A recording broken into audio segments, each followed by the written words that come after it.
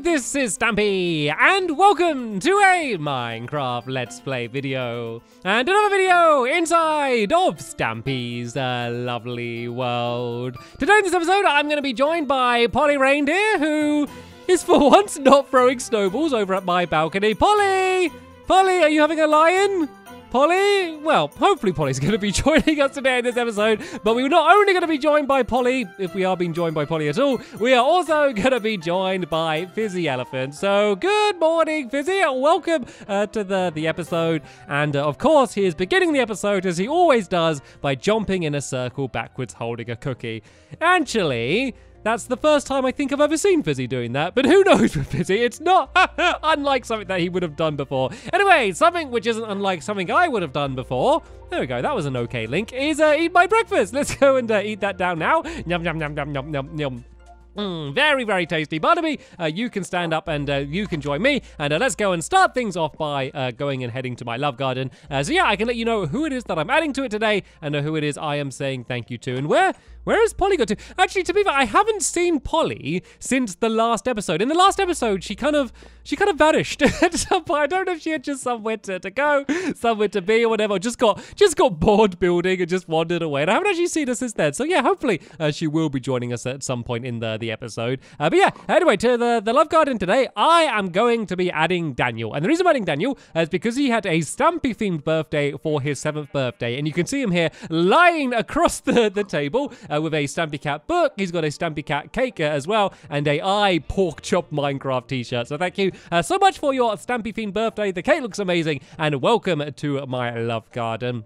Right then, let's go to the doghouse, and we still going, Fizzy. I think you're going to be called Dizzy rather than Fizzy at the end of the episode if you carry on doing that. Yeah, so let's go to the doghouse, and we can choose which dog is going to be joining us, and you can probably guess what it is we're going to be doing today. We started building a new minigame in the last episode, which is going to be called Jump In. I do believe, as in like jump in, and then also jumping.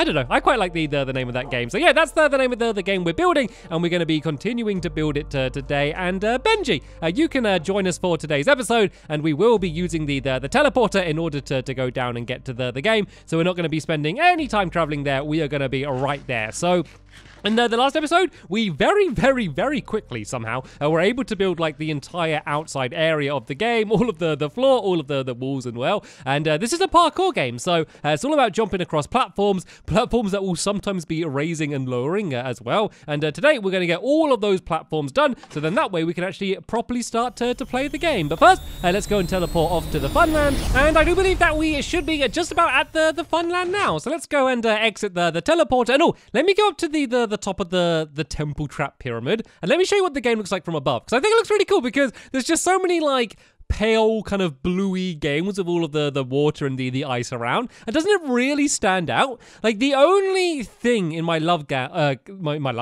in my Funland that I can really think is similar to it is, you know, I think it's the slime time game it's called, where like one half is kind of these colors, but it's all wool rather than the concrete. So yeah, I do think that this place just already really stands out, and it's only going to end up being more colorful. So let me just explain the way the game works in case you can't remember. Basically, you're doing a lap, so you'd start off here. And there'll be a bunch of platforms that you need to jump around, going all the way around this way, looping back on yourself, and then going around the other way until you do a lap. I think I'm going to do it so you have to do either 2 or 3 laps, I think, mainly, is the way we're going to do it. But when you get to here, there's going to be one platform that you need to jump on, and when you do, a bunch of the platforms are going to sink down lower, basically meaning that if you jump on them, you're going to get stuck, or you just can't go as fast. And yeah, it's going to basically keep switching from being not too difficult to then being pretty difficult, and it's just going to really affect the way that you need to go and race around. So right then, today is all about building in the platforms. That's pretty much the only thing we have to do today. I know it sounds like it's going to be really easy, but there are a lot of platforms that we need to go and add in, so let's not waste any time and get started. So there's going to be 2 different colors of platform. There's going to be ones that are going to be green, like the ones that I'm placing in now. And then there's going to be the red ones as well. And the red ones are going to be the ones that kind of sink up and down. So I'm just going to need to put a piston on the floor. You're going to be able to see the pistons, but all of the other redstone's going to be hidden under the ground. And so basically this is going to be them in their lower down state. So if you jump on that there, then if it's low down, there won't be anywhere where you can go forward. But if it is up, then you'd be able to jump across to this next platform, which is going to be over here like that. So that's basically the way the game is going to work overall. And I have kind of got a design already worked out for the layout of the game. Like, I'm not just kind of randomly placing these down the way it looks. I've kind of, in my sketchbook world, which you may have seen the behind the scenes of me designing this game, I've already kind of worked out where the platforms are, because it's really important to get it exactly the way it needs to be, because you want to make sure that it's, of course, possible to make it around on either route, whether the red ones are up or down, but you want to make sure that it's definitely faster to use the red ones, just to have a benefit, but you need to make sure that you can get around with the green ones. But as you can see, even just using the green ones, you're still pretty fast. Like, it's never going to be a slow game. Like, you're always going to be moving really quick, just because the way the jumps are, like, the jumps aren't meant to be challenging within themselves. It's a race. It's a race to get around as fast as you can, and then the real challenge is getting around as fast as you can, and then also not falling down, because if you do fall down, that is devastating, because you go right back to the beginning of the lap. No matter how far through the lap you were. So you could literally get to, I don't know, like right over here, where you're just a few jumps from being able to finish. If you fall down, you got to go back to the start here, and you're basically starting the entire thing again. So don't fall down is basically the advice that I can give for you when you're racing. But hopefully just me doing this is giving you an idea of just the speed you're going to be jumping around and how fun it's going to be. And this is with all of the red ones down. So we can do a few tests in a minute. Once I've, well, not in a minute, in a few minutes, once I've got the game built a little bit more, and I can show you kind of the different routes that you can go, one when you're using the red ones, and then when you're using the green ones as well. All right then, let's go and carry on. So there needs to be a one which needs to be level with this here, and then next to the wall here like this. And have I missed out any in the middle? This seems like too difficult of a jump. Oh yeah, there's supposed to be one more, which has got to be 2 blocks away from here. So yeah, this one's supposed to be here like this, I do believe. Is this the way it's supposed to be? And then there's supposed to be one which, oh no, this one should be one further back in this direction, I believe. And then there's one long one along the back here. So this is kind of a good place to give an example of how it works with the red one. So if this red one's up, you can jump to here, and then there's going to be a shortcut where you can jump straight over to another block, which is going to be over here. But if that one's down, you're going to have to go and jump all the way to this one, which is at the very back along here. And because you're on the outside, it means you're just traveling further and there's more jumps you need to do. So you're going to have to jump to this one, and then there's going to be a gap of 3 here, and then there's going to be another 2-block one here that you need to jump to. So the reason these ones here are all right against the wall is just to make sure that you can't kind of cheat and jump from that green one to here. So basically, if you went to here, then you can't jump to them. And then from the red one, you can kind of jump around the corner a little bit, but that's going to be a little bit too difficult. So it means that, yeah, if the red one's up, you have a way shorter course that you need to go on compared to if they're down. But it works for everyone. That's the thing you got to remember. It's not like, oh, you're going to like lose out. It's going to be slower for everyone. The thing is, though, is you might not be watching when someone sets it off. So you never know exactly when it's going to be set off. You can kind of see the other players. So you might have a pretty good idea, but you're never going to know exactly when it is going to be set off. So you always kind of be a little bit on your guard, especially if you are going a route where you're committed to going on the red ones and then they suddenly drop down. That could actually sometimes end up being worse than if like you never even tried to go that route at all. But anyway, we need to add in the block that you can jump onto from here. So we need to go 1 across, and then we need to go up here by 1, 2, 3, and then I believe it should be right about here. And then we're going to add another red one on here. So this is a good example. If this one was lifted up like that, you could go boing, boing around the corner and then straight to here like that. But if this one is down, then I could still jump to here, but that's a very, very tricky jump to do, and one I wouldn't risk doing. So you're instead going to have to go boing, boing, boing, boing, boing, boing, boing, boing, just to get to the same block. So that is how much of a difference it can make, whether they're up or down the red block. So once again, we're going to have like a shorter route on the red blocks, but this time it's going to different. So this time, the outside route is actually going to be kind of like the faster of the 2 routes. So I got this blocks. These blocks are going to be here. We're going to leave a gap of 1.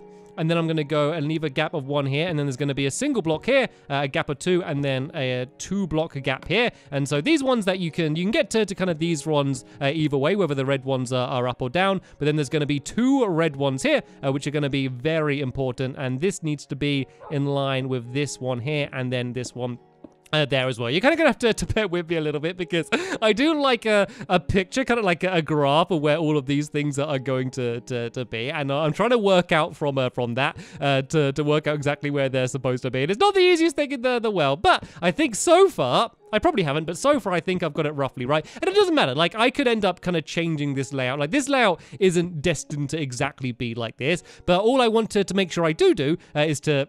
Who laughed because I said doo-doo? Put your hand up. Be honest. Who laughed because I just said doo-doo? I had to resist laughing myself, to be fair. So I'm not one to judge. But yeah, what was I saying? Yeah, so all that really matters is to make sure that I have the design completely worked out before I do the redstone. Because, of course, I need to link up all of these pistons.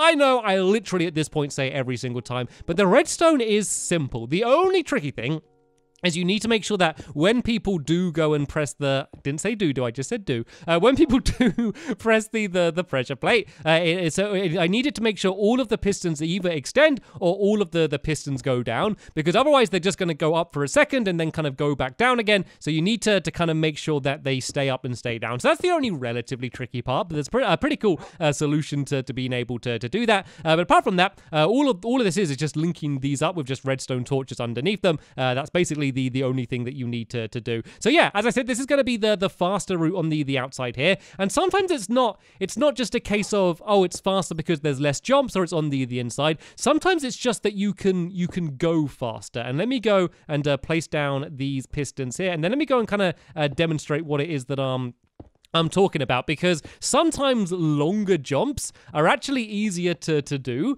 than shorter jumps. So let me go and just place this to get up to here for now. And so let's say I'm going on the inside green course, which means I need to go to here, I need to jump back to this one, and then back to this one. And these jumps are pretty slow. So I kind of need to jump and then wait, and then jump and wait, jump and wait, jump and then jump like that. But if those red ones were all up, I might actually just go and place down blocks on top of them for now, just so I can kind of demonstrate. I'll show you just how much faster you're going to be able to make your way across them, because you'd get to here, these blocks, imagine these are up, I could go now, I can go jump, jump, jump, jump, jump, like that. See how much faster that is? See how much faster it is? Even though, like, it's pretty much the same amount of jumps, and the jumps are further, it's way quicker than these ones, which are just a lot more fiddly. So sometimes it's not just a shortcut that you're doing, you can just simply jump faster. Then there's going to be this one on the corner, which is the one I would have jumped to from there. And this jump looks really difficult from here, but if you were doing it in the way that I was and built up all of your momentum, that jump actually wouldn't be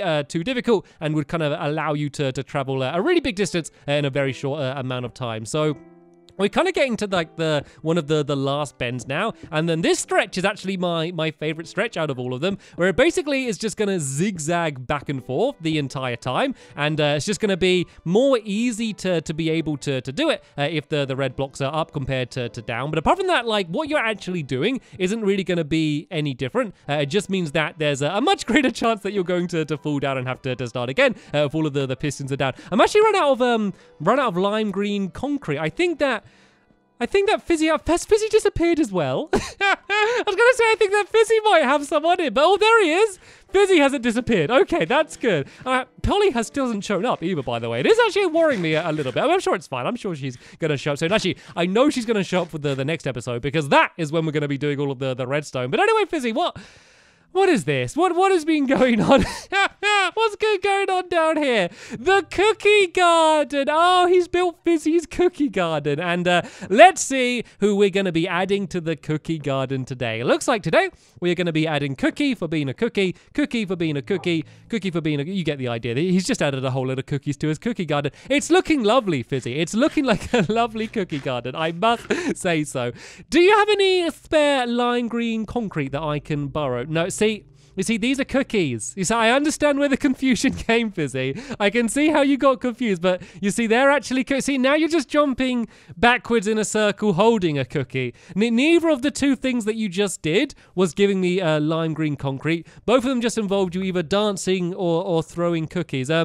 Fizzy, can I please have some lime green? Like, I'm nearly done. I'm doing the last little fun bit where you zigzag back and forth. Like, throw me the concrete. I'll finish off the game, and then we can go and have a quick race test to go of it and see who is going to be better at doing the jump. And I knew it! I knew you had it. I'll give it. Fizzy, please stop teasing me. I can't bear it anymore. All I want is a bit of... I don't even need much more. I don't even need much more concrete, Fizzy. So come back. Come back here, Fizzy. I'm not chasing you around all day. I'm gonna refuse. I'm gonna stand here, and I'm gonna count from 10.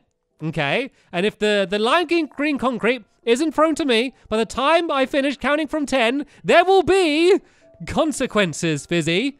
Consequences. And if you don't want to find out what those consequences are, I would throw me that concrete. Right, 10, 9, 8, 7, 6, 5, 4, 3, 2, 1. Right, now you're going to have to suffer the consequences. Oh, we're going to have a quick test of the jobs. Right, the consequences are, Fizzy, that I am going to speak to you in my angry voice and use your full name, okay? Oh, he didn't want me to use my angry voice. He did not want me to use my angry voice. Is anyone else wondering what Fizzy's full name is? It's just Fizzy Elephant. That's all it is. Right then, right now I've got this. Oh, why am I picking it up? There we go. There, I've actually picked up the lime green concrete. All right, let me go and finish off this last little stretch. And then, as I said, we can go and do ourselves a test to go. So this part's actually really, really simple because it's basically just the same thing again and again, zigzagging back and forth. So there's going to be a gap of... so there needs to be a gap of 2, and then there's going to be the same thing on this side here, where it's just the red one against the wall, and then the green one. So basically, if the red ones are up, it just makes it easier, because you're going to be zigzagging back and forth like this the whole time, and it just means that if the red one's up, it's just way easier to do, basically. So right then, how big of a gap is there between them? 1, 2, 3, 4, 5. So it means we need the same on this side. 1, 2, 3, 4, 5. Yep, this one's perfect here. Let's go and add this red one in, and then the last one, I believe, is down here. So 1, 2, 3, 4, 5, and then this one goes here. That's where the red one's going to be, and then the green one's going to be here like that. So yeah, you're going to be going like boom, and then over to this one here like that, and then boom, and then boom, and then boom, and it's just really fun. It's just really fun just zigzagging back and forth like that. And even with I was going to say even with the red ones down, it's not too difficult. As I say that, I fall down, so maybe it is difficult. But the thing is, at that point, you'll be right at the very end of your lap, and you're going to be so scared to make a mistake. Because as I said, if you fail then, I know it's going to happen when we have the tournament, but if you fall then, it's going to be the worst thing in the world, because you will be literally starting all the way back at the beginning. All of your progress would be lost, and yeah, not a very fun time for you, basically. And then the last little obstacle is there's a red one here, which means that from this one, if the red one's up, you can jump onto this here, and then you can land on what is going to be the final podium. This is the final thing that you need to step on. It should be 3 blocks away from here, so I think it should be 1 closer here like this. And this is going to be the important one. I'm going to go and...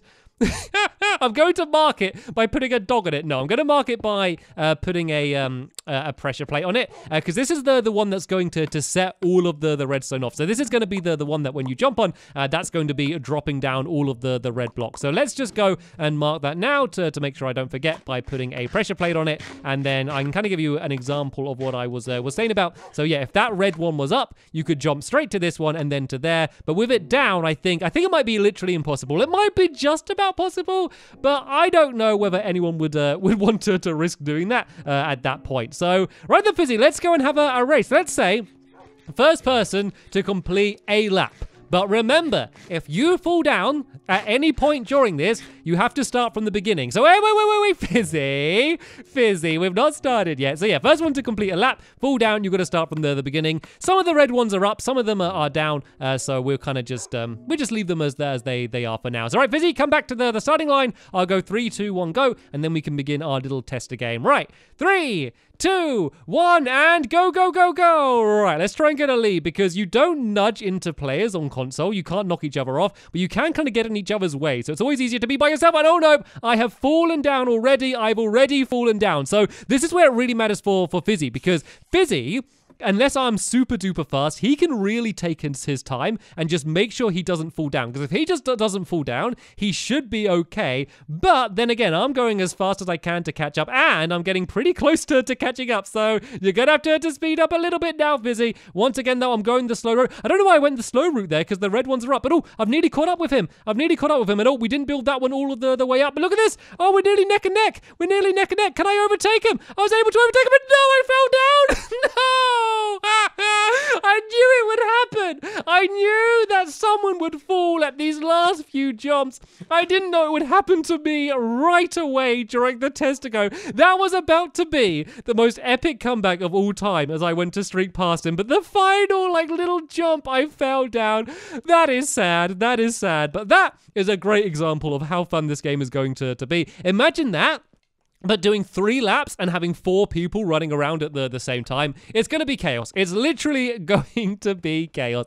But sadly, though, that is the end of this episode here. So in the next episode, I will be hopefully coming back with Polly, and we'll be making sure the whole game works. And then we can have another test to go where we can see it with the pistons going up and down, because that's a really important part of the game, but one that we didn't have in the little test to go there. But apart from that, that is the end of this episode here. I want to say a big thank you to Fizzy for eventually throwing me my concrete and for building this beautiful cookie garden down here. A lovely addition to my lovely world. But sadly, that is the end of it here. So thank you so much for watching, and I will see you all later. Bye!